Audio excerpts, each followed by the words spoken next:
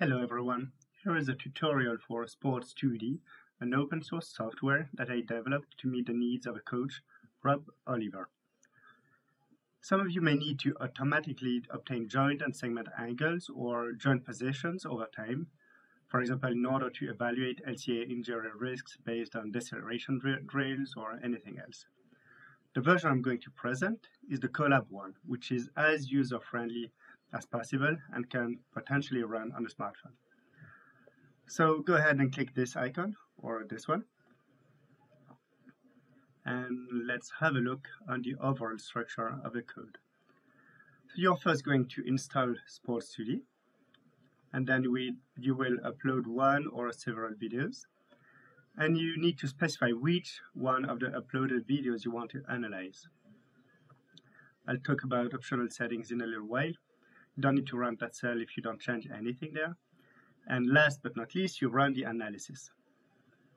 Once it is done, you may want to see results in the video, or to plot the angles or positions of interest. Okay. Oh, by the way, quick tip: if you end up scrolling indefinitely here, just move your mouse a little bit to the right to get out of that inner box, and you'll scroll. That will get better. Then you can access to all your results on your Google Drive or to download them as a zip file. So, installation, video upload, proper run of the code, and then check results.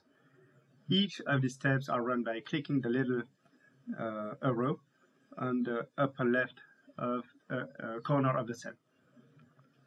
So let's get started with installation. There are several ways to do it. Either you just want to try out the code and don't want it to take up any storage space on your Google Drive.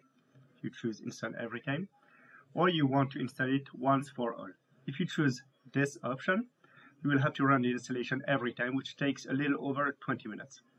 And if you choose the second option, which I recommend, this will be much faster to run, but it will take a little over 1 GB on your Google Drive. Second choice, you can choose to install OpenPose, which allows for multi-person analysis and is more accurate, or not, which will work and take less storage space, but won't unveil the full potential of the software. Okay, so we're going to do the default one. Here is okay, sorry, that's in French, but you're gonna have it in your language. This notebook has not been created by Google. Execute anyway. Let's just wait for a little bit. It's going to ask you if you want to connect to your Google Drive to ask for permission. It can be a little, it should be. Okay, connect to Google Drive. Select your account. Allow everything. And it's going to install it. Okay, so in the meantime, let's get over some of the additional information. Okay, so you're going to find more information about how it works under the hood here, which is the Google page, the GitHub page. And while you're there, don't hesitate to hit the start button. It's always appreciated. And you can, if you use it and you publish something in a scientific journal, don't hesitate to cite this. Okay. So warning, results are only as good as the post-estimation algorithm, which means that they are not perfect. The joint center may not be perfectly estimated by the post-estimation algorithm, and it will especially be bad if your video is blurry or of bad quality. A good rule of thumb is that if you post the video and you have a hard time being able to label yourself the joint, the algorithm won't do it better than you. Also, this is called Sports2D, which means that it goes in 2 dimensions. So the results are only acceptable if the person moves in the 2D plane from right to left or from left to right. If you need research-grade 3D markerless kinematics, consider using several cameras with Pose2Sim instead. That's another package that I developed. So it uses several cameras, which pose other other challenges such as camera calibrations and camera synchronization, which is not trivial. However, results are much better, and the accuracy and robustness has been peer reviewed. So hit me up if you want to know more about it. Okay. Another potential issue is that your data will be sent to the Google servers if you use this version.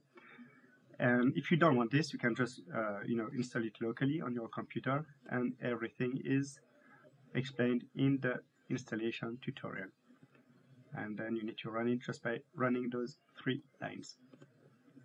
Okay, so now it's been installed. It will take, it was already installed, so I just had to set up the environment. It will take longer if it's the first time.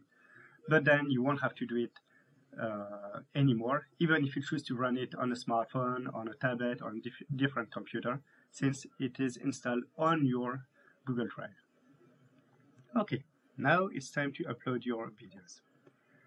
Hit the play button. Don't forget that button, select files. We're going to choose video 1 and video 2.mp4. Okay, it's uploading. Little by little. Video 2 is uploaded and video 1 is uploading. Alright, this is done. These videos have been uploaded and are ready to be processed. So for now we're going to choose video 2.mp4. Okay, so by the way, have a look on the left pane, files, and now you can see that a new folder, Sports2D, has been created with OpenPose, Python code, and the videos you just uploaded, video 1 and video 2.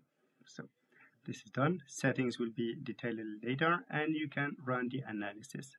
Let's go. Okay, so it's detecting the pose for the video 2 with OpenPose model body 25B. Then sorting people across frames, which means that if you have several people, you don't want to have the person mixed up from one frame to another, or it will, angles won't make sense and time series even less. 2 persons were found on that video. Person 0 interpolating the missing sequences, filtering the results, and we save the positions. Same for person 1, we save images and video. And then we choose to compute angles, so this list of angles that can be changed, and joint angles, and here segment angles. Alright, so it's doing it all, and it's finished.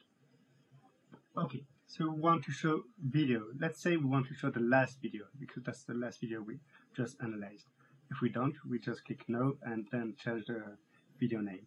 If you want to find the right video, you just, okay, let's make it a little bigger.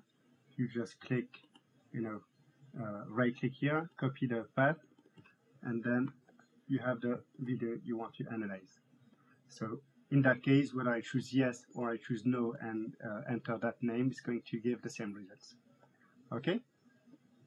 So, alright, so the codec of the video is not supported, so we have to convert it. That's happening right now.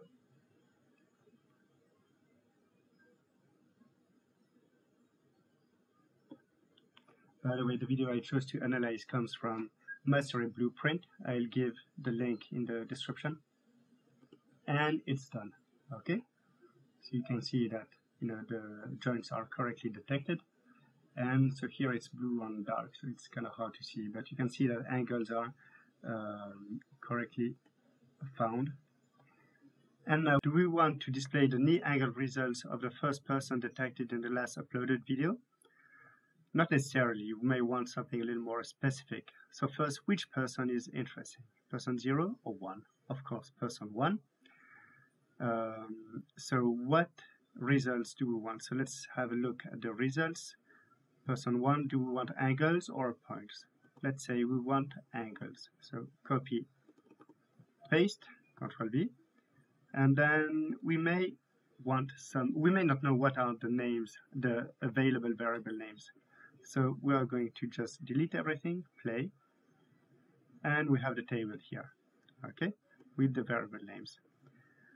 Okay, so we're actually here some variables have been cut off, so we can click this to have all of the names. It's the format is not as good, but at least you have everything. So let's say we want left knee, and right thigh, for example.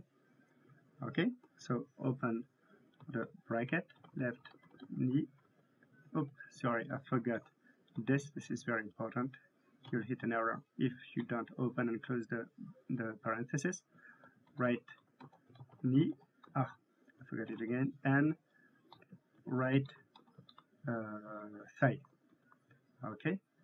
Oh, by the way, also don't forget that it's case sensitive. So if you put a capital here, it's not going to work. Okay. Play. And here you go. You have your variable names plotted against time. All right. Now, if you want to view the results in Google Drive, you play this, and you click this, and this opens your Sports2D results folder in Google Drive. And you can just open any kind of file, for example, a video or your CSV files. And okay, you have it all displayed and available in your Google Drive. You can also download each results by playing this as a zip file. I do not recommend this because it takes a lot of time, or you can also just right-click and download any file you are interested directly in that interface, in the Google Colab thing. Okay, you can also choose to display something different, like let's say you want points. Okay, copy path. Again, you don't know which variables you are available. You want to display the table. Okay. So do you want the left heel and right big toe? Okay. L heel, heel, and R big toe. Again, don't forget the capitals. And you play it, and you have them also in two dimensions. Okay, so let's get a little. Okay, this table is annoying me, so I don't want to display it, so that I can go a little more easily to the right. Okay, so you have X, Y. You also have the likelihood of the detection for each point you've displayed. All right, so it's worked. This is it. Now it's time to have a look at the settings, the optional settings. So you have pose settings. You can choose to use open pose. As I said, it supports multi-person analysis and it's more accurate most of the time. Sometimes if you don't have anything convincing, you can choose blaze pose. It's only going to detect one person, but it's worth trying it. If you choose blaze pose, I would recommend to use the most accurate model, of course. And if you choose open pose, this is the model I recommend, but you can choose another one that's a little less accurate. But then angle settings, you can choose to display any angle you want, joint angles or segment angles. It may be too many for you and you want to deselect some of them. Okay. Advanced pose settings. Alright, so if it's checked, it means that it won't run open pose again if it has been run once. So that means that it will just do apply the changes to filtering and interpolating, but it won't redo the whole analysis estimation again. If you deselect it, it will overwrite it every time. You can choose to save the images, individual images that are here, or not. To save the videos or not. You can choose to interpolate the gaps only if they are smaller than 5, to any number of frames. That can be interesting if you think that, if above 10 frames and interpolating doesn't make sense. And you can choose to filter or not. What kind of filter? Usually it's Butterworth. You can choose the order and the cutoff frequency. If you choose Gaussian, or lowest or median. You can also modify the parameters. And advanced angle settings, that's basically the same. You can choose to display the text of angles on the image or not. That can be annoying, you know. I can understand that this is not something you want on your output video. If you don't want it, you just deselect these.